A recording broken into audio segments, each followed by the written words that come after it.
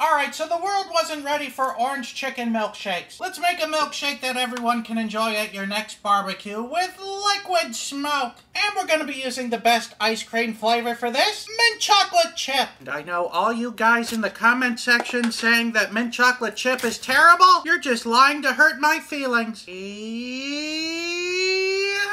Give it a dash of milk. You don't want it too runny. Some people would go a teaspoon, others a tablespoon. Some would use half the bottle, but today we're going full bottle of liquid smoke. It smells like my brother's high school gym bag. Let's give it a shot. It looks good.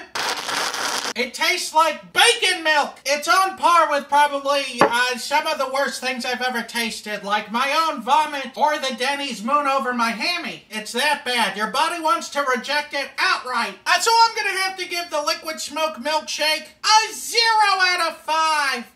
Bop, bop, bop, bop, bop.